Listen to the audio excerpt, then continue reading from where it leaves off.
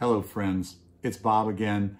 We are still talking about this whole idea of forgiveness and forgiving, the power of it, and how the Spirit prompts us to know that we need to forgive thus and such a person. Now, I want to conclude this little bit of a series by saying that one of the ways that I think that the Lord wants us to routinize this is by simply praying the Lord's Prayer.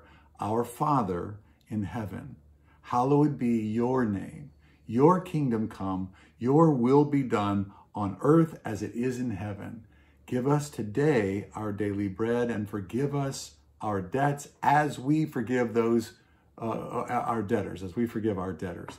Lead us not into temptation, but deliver us from the evil one. Now, each time I pray that, and for me, I've coached myself over the years into praying this every time I get behind the wheel of a car by myself, is I pray it aloud. I pray these words, and I pray the themes of this more than I just pray this. Although if I'm in a short drive, then I'll just pray the prayer in the simple words that it is. But I get to that clause, Father, forgive me. That reminds me that I need to confess my sins. What sins do I need to confess so that I can experience your forgiveness, Lord?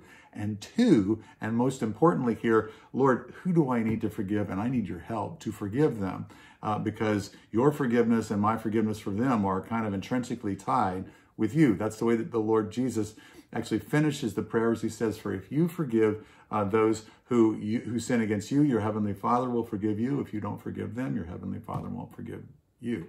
I didn't make this up. Jesus said this. This is so important to God because God knows that forgiveness is really a big part of the key to your and my walking in freedom and our relationships walking in freedom as well. So we forgive, we pray that prayer, and we give the Lord a chance. Lord, who do I need to forgive as I pray that? And because it's pre-wired in my whole world. And again, Jesus gave us this prayer. You should be praying this prayer. You should know this prayer by heart. This isn't something you should just pray randomly every once in a while when we pray it at church. This is your prayer. This is the prayer that Jesus said pray. And if Jesus is giving us a prayer to pray, it means that these are themes that really matter to God and that set the world right in our hearts. So we pray that prayer. And in the prayer, lo and behold, there's forgiveness. And as we pray it, and we are slowing down and asking the Lord will show you. He'll show you because he wants you free.